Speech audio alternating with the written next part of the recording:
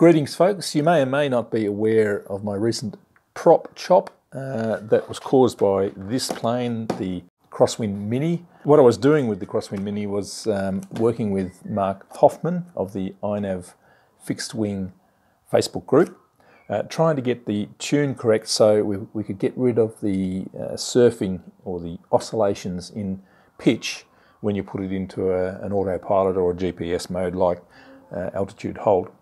A lot of people are noticing that on these sorts of twin motor long-range FPV planes, initially you do get that sort of pitching in surf. Happens with the Albabird.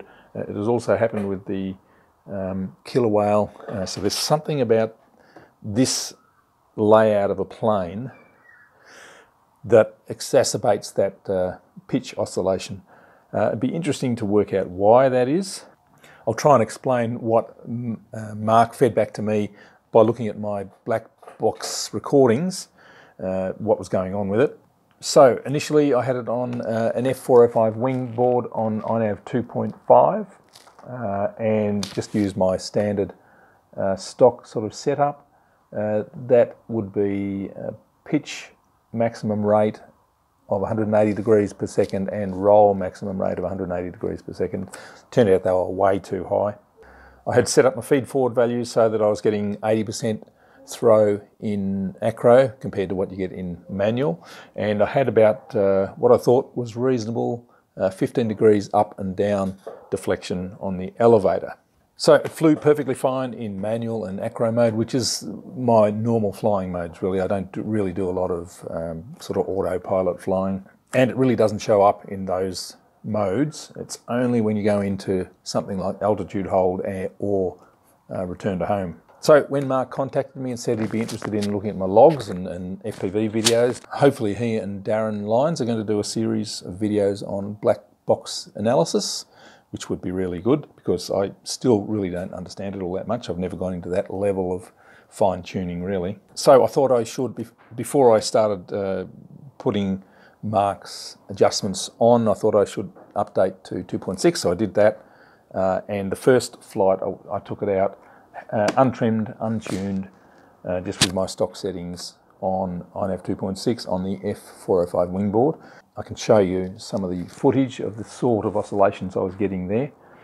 Quite marked and possibly even dangerous in a return to home. You know, it may induce a stall on some sorts of planes. Sent the black box log to Marc and he had a look at it and he could see that it was obviously out of trim for the elevator because the I-turn was maxed out, trying to push the nose down all the time, even though it felt quite reasonable to fly, maybe, you know, rising a bit on manual mode. The board trim, the board pitch degrees were fine because it was flying perfectly well in Acro mode, so I wasn't worried about that at all.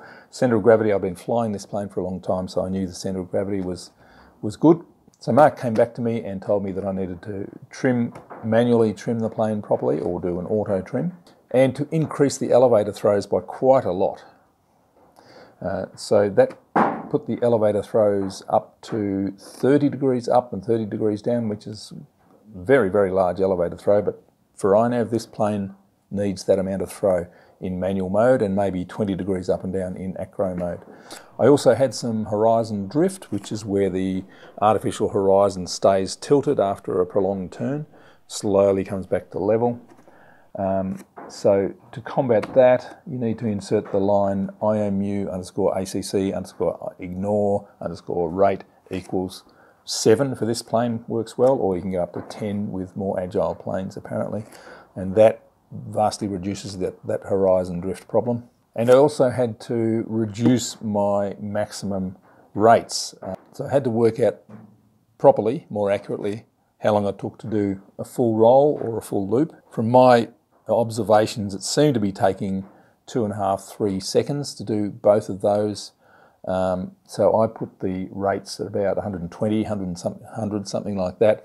But they needed to be even reduced further than that because whenever I do an auto tune, the feed forward and the I values would go sky high, which is an indication that your rates are set too high. So I dropped the rates down to 85 for pitch and 85 for roll. That's the maximum roll rate and maximum pitch rate in degrees per second. And you can see in this footage that greatly reduced the oscillations.